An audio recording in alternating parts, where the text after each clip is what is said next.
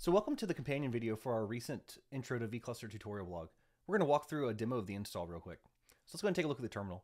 So what do we need to do first? We need to install vCluster, and we're going to do that with brew because we're using a Mac. Let's go ahead and get started. So brew install vCluster. Then we'll create a virtual cluster using the vCluster command line tool. Once it's been created, our kubectl context will switch over to the new cluster. So let's do that next.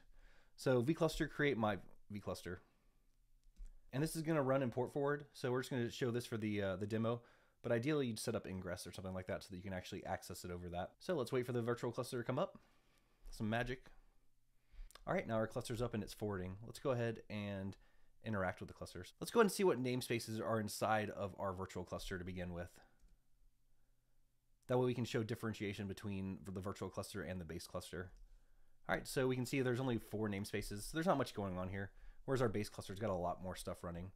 So now we'll go ahead and create an Nginx namespace and then a deployment to show how the pods run in a virtual cluster. So we're creating a namespace for Nginx, and then after that we'll create the deployment. Let's see what pods are running in the Nginx namespace now. All right, cool. So we've got 2 pods running within the Nginx namespace on our virtual cluster. Let's go ahead and stop port forwarding, and then let's see what's actually running on our base cluster. Let's go over here. All right, we're going to disconnect from our virtual cluster. Now, if we go back over here, what we're going to do is take a look at what namespaces are within our base cluster. So we'll get namespaces, and our context is now the base cluster again. All right, so we've got a bunch more namespaces here because this is our base cluster. We've got more CRDs and different things installed. And we can see that our vCluster, my vCluster is one of those namespaces, and that's the actual virtual cluster we just created.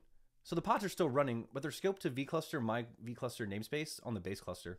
So let's go ahead and check on the pods and see what's running. All right, so we're going to do kubectl get pods in the namespace vCluster, my vCluster. So they're still running there. You can see my vCluster, core DNS, Nginx, both pods. Let's say we want to pause our virtual cluster or put it to sleep in case we're not using it. So what we can do is we can list out our virtual clusters first, get the name of the virtual cluster, and then after that what we can do is we can pause it. So what pausing is going to do is it's going to scale everything to 0. So we're scaling down the stateful set for vCluster, my vCluster. All right, it's done. Now all the pods have also scaled to 0. So what we can do is we can get the pods that are running there, and there shouldn't be anything running anymore. When we're ready to use it again, we can go ahead and resume it, and then everything should come back up and all the pods will be there again. All right, so everything's resumed. And now it's time to delete everything, because these environments are ephemeral. We don't really need it. We're just testing around. So let's go ahead and delete this, and that'll actually conclude the demo. All right, everything's deleted. So I hope you enjoyed this quick demo. If you have any questions, make sure you join us on Slack at slack.loft.sh.